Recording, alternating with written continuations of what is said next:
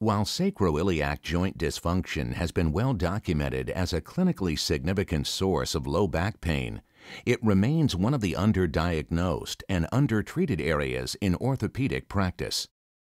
Noted orthopedic surgeon Dr. Stephen Garfin will review some important background about the SI joint. The SI joint may be responsible for up to 25 or 30% of complaints related to low back pain. That number may be even higher in long fusions that include the sacrum. Despite the fact the literature on the SI joint goes back a long way, it has truly been an underappreciated, understudied, and underdiagnosed joint. The SI joint was nothing we ever paid attention to. You learn about it in anatomy, but diagnostically or therapeutically, it just wasn't an issue. Recently, there has been a summit meeting of individuals who are familiar with the SI joint and academic spine surgeons and clinically active spine surgeons, such as me, to talk about the SI joint. Meta-analysis was done of available literature.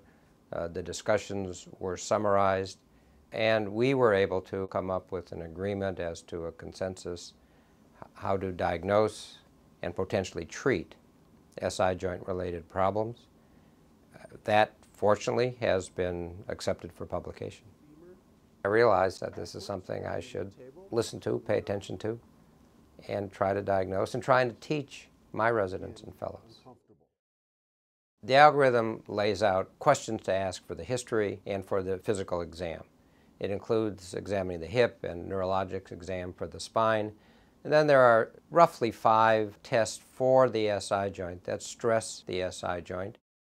3 of them should be positive to lead or strongly lead to the diagnosis of the SI joint as a cause of pain. These tests are not very complicated or too sophisticated. Most healthcare providers, no matter what their specialty, have learned them somewhere along their training. Unless you think about the SI joint, you don't do these tests. To add them in takes maybe 5 minutes maximum. And it's really sort of a thought process and a completeness of the exam.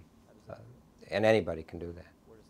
It's critical for physicians and non-physicians, surgeons and non-surgeons, to pay attention to the joint as a possible diagnosis and etiology related to low back pain.